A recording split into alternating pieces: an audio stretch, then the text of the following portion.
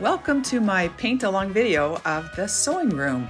This is a fun little watercolor sketch to give you an intro to the wonders of watercolor. So the first thing I will be doing is laying out the background behind that little lamp that's sitting on the treadle machine. And that's very watered down yellow ochre and a little bit of pink. Just blended in together, kind of a wash, wet into wet approach.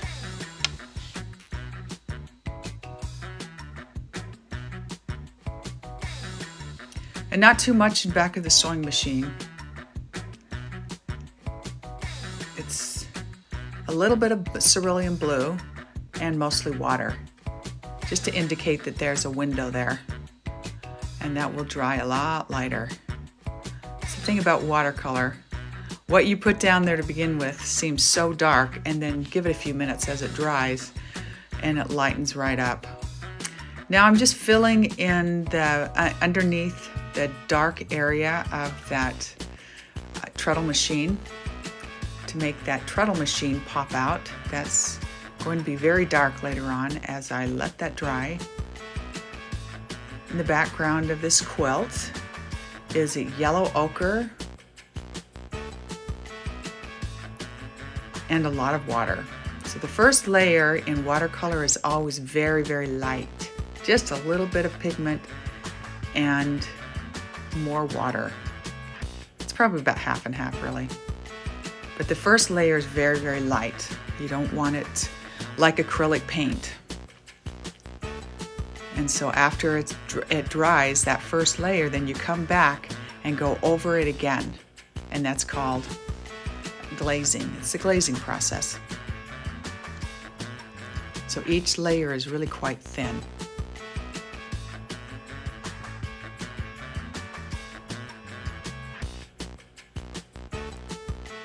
Again, a little cerulean blue in that mirror. Very, very light. And the curtains are sap green. Again, very light. Just lay that in. And you can blend a little bit of blue with that to give it some variation. Just let it blend together. The center of interest is the quilt and that treadle machine. And painting in those little squares reminds me of when I actually sewed that quilt many years ago. The painting of it is almost like quilting it. It's kind of fun. Painting is a lot faster than quilting, I will say that. And so just filling in the colors of this patchwork quilt, very lightly still. A little darker than what I did the background, but not much. This will dry lighter, and I'll go over it again in the same color.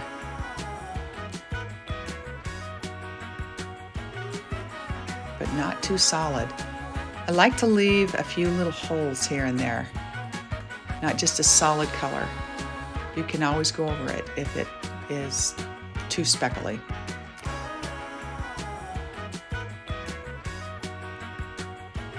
Looking for anything that's the same color, so I don't have to change colors too often. Same greens in the curtains as in the patchwork quilt. So I'll just use that same color wherever I see green.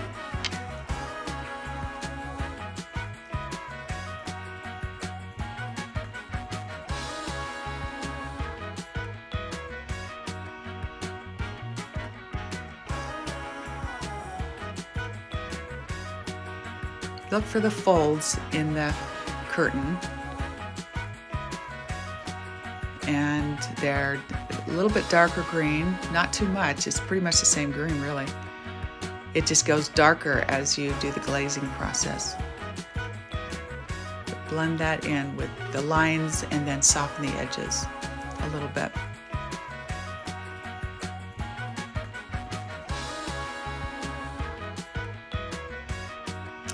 Now I'm laying in the treadle machine, and it's pretty black. But the colors I mixed together to get a good dark are ultramarine blue and burnt sienna. So that first layer is kind of a dark gray, really. It's black, but you don't want to paint it solid black. This is the first layer. Go around those little instruments on the treadle, being careful not to mess those up. Later you'll put a gold color in that. Just go around it at this point. Anything that looks dark. I'm going to use the same color of blue and burnt sienna. It's a good gray color, it's a good black color. If I want it extra dark, I'll add a little bit of that alizarin crimson. It's that purpley color, reddish purple color. Now I'm laying in the burnt sienna for the treadle machine.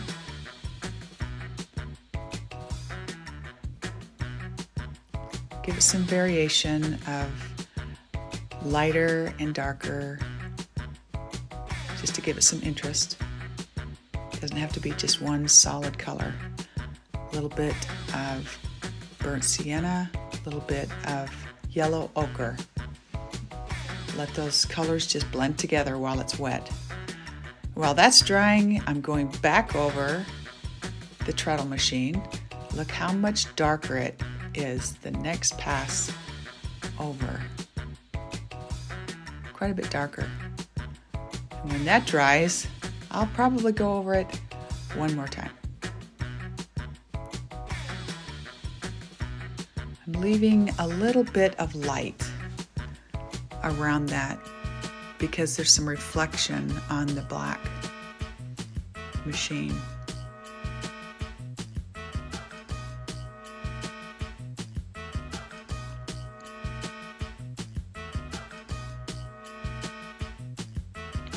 That's the top area of the treadle machine.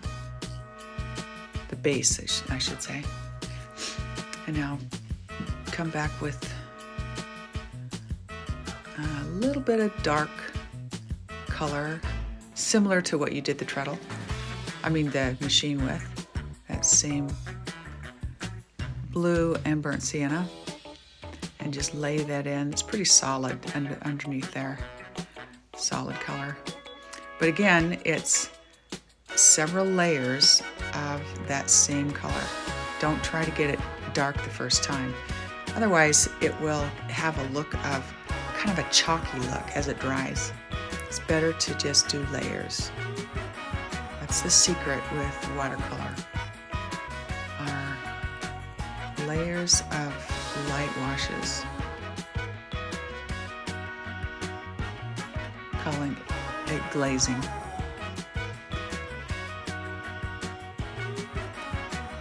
Just a little bit of line work on the mechanics of that treadle underneath. Use the tip of your brush just to control the amount of pigment and water on your brush. Don't have it too wet, so you have more control with the end of your brush. It's really the secret of watercolor, besides glazing, is just getting the amount on your brush, the right amount. If you have it too wet, then it's sloppy. But when you're at the point where you're going over the wash underneath, like we're doing right here, you have a pretty dry brush. Just wipe it off on a tissue, and you just get the right consistency so that you've got a good end of your brush that's doing the work. It's kind of the line work. Sometimes it's called calligraphy even. Okay, back on the quilt. We're going to get some of that alizarin crimson color and very lightly go go over these little squares. Again, this is the first layer. Don't try to fill this in with a dark layer. Just very light, because we're going over this again.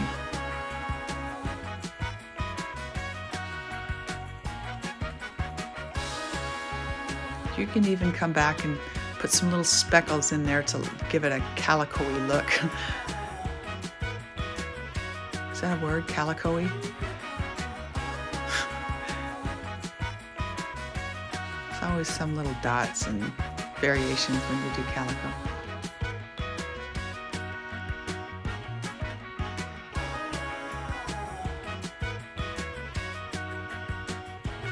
There came a point where I had to choose between painting and quilting. I couldn't do both. So I did a lot of quilts over the years. Had fun with quilting, but now I just paint. It's way faster.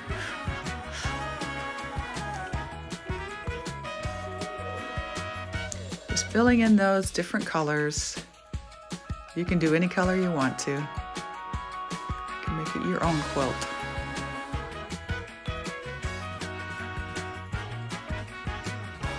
Just follow the lines down the very, very tip of your brush. Now I'm laying in some folds in that fabric. So it gives a good indicator that it's just draped over the treadle machine. You don't want it to look too flat. It has some folds in it. Now here's the second layer coming in for the pink area of the blocks.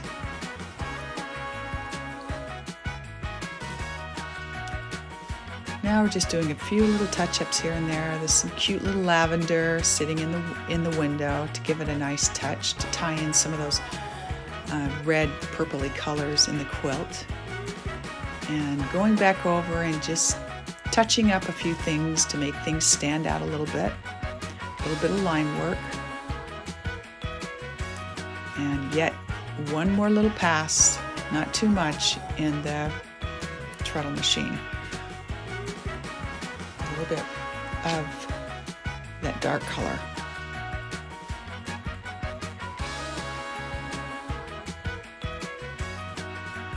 Looks like I have forgotten the lamp. I need to work on the lamp as well. That lamp is a good way to tie the colors in as well. Just a very, very slight indication of a window there, not too much.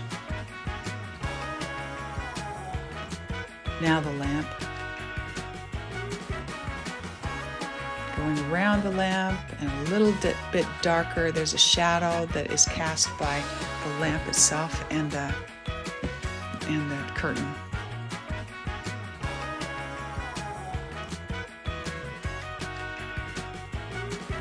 Just those little flowers, and it looks like a stained glass lamp shade. It goes really well with that quilt.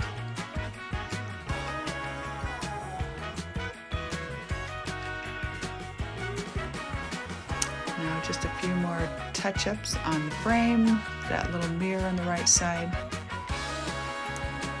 and touching up the drapes, a few more line work, and that pretty much wraps it up. I hope you've had fun painting this little treadle machine.